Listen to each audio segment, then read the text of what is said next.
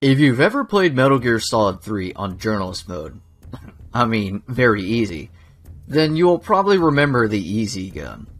This overpowered piece of equipment would set your camo index to at least 80%, no matter where you were or what you were doing. It made your stamina recover automatically, had infinite ammo, and a suppressor that never wore out. The real kicker is that this gun doesn't even have a suppressor in the first place, so how does it work?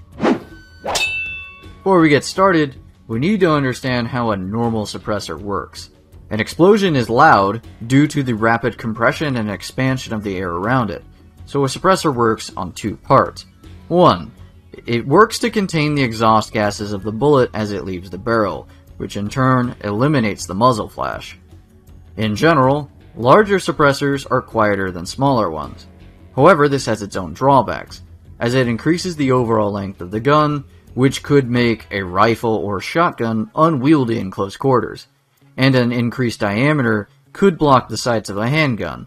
As such, you might need higher sights like those of the Mark 22 that we see in the game.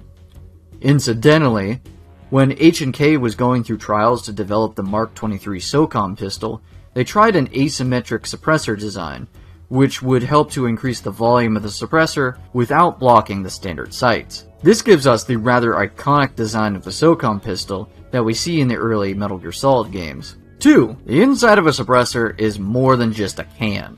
Inside there are internal baffles to disrupt and slow down the gases behind the bullet, which reduces the concussive force of the air, thus making it quieter. The ammo itself can also play a significant role in how loud the gunshot is, even when shooting suppressed. You might be familiar with the loud sonic boom of a fighter plane as it flies by.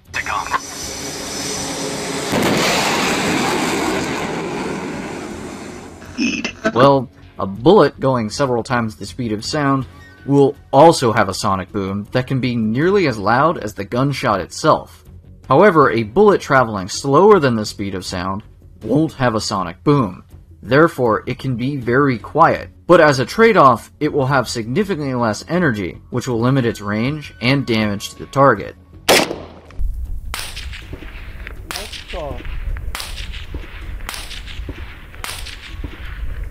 Wait a minute. Okay. I hear the crack. And then the gunshot.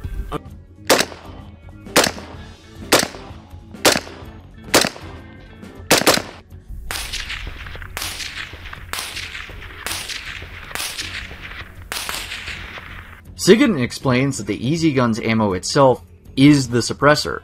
But it doesn't have a... It doesn't need a suppressor. What do you mean? The noise-suppressing mechanism is built into the tranquilizer rounds themselves. The inside of the powder case contains a tiny piston. It's set up so that when the firing gas pushes the piston pushes the bullet out of the chamber. The firing gas is sealed within the chamber by the piston, preventing it from escaping outside. That's why there's no sound when it fires. While this might sound like spy fiction or some obscure prototype that was never really used, you might be surprised to find out that this type of ammo is a very real thing currently used by the Russian military.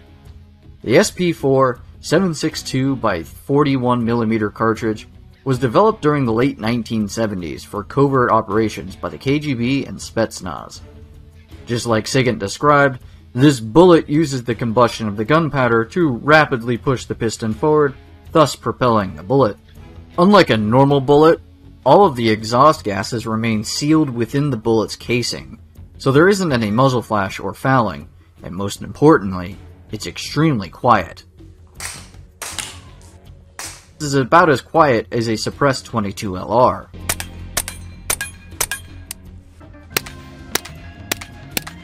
You might think that this would be a terrible design, and the bullet would explode from the pressure, and you'd kind of be right. Immediately after shooting, the fired gases are under strong pressure from the inside, and thus are unsafe. However, over time, the gases inside the case cool down, and the pressure can drop to safe levels. Another caveat about the SP4 bullet is that it's really low power.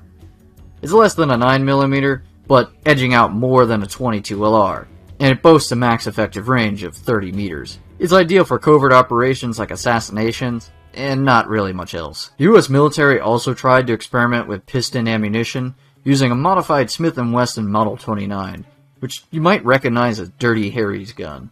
This was intended to be used by tunnel rats in Vietnam to stealthily clear out VC bunkers, but the project was abandoned due to its disappointingly low power, especially when a suppressed 22LR pistol could essentially do the same job just as well, and is one of the most widely produced gun and ammo types in the world. In turn, the Russian military produced 3 different weapons that use the SP4 piston bullets: the NRS ballistic knife, the extremely cyberpunk OTS-38 revolver, and the PSS semi-auto pistol, which the keen observer might recognize as the gun that Olga throws overboard during the tanker chapter of Metal Gear Solid 2. Once again, Metal Gear Solid continues to impress me with its attention to detail and obscure references.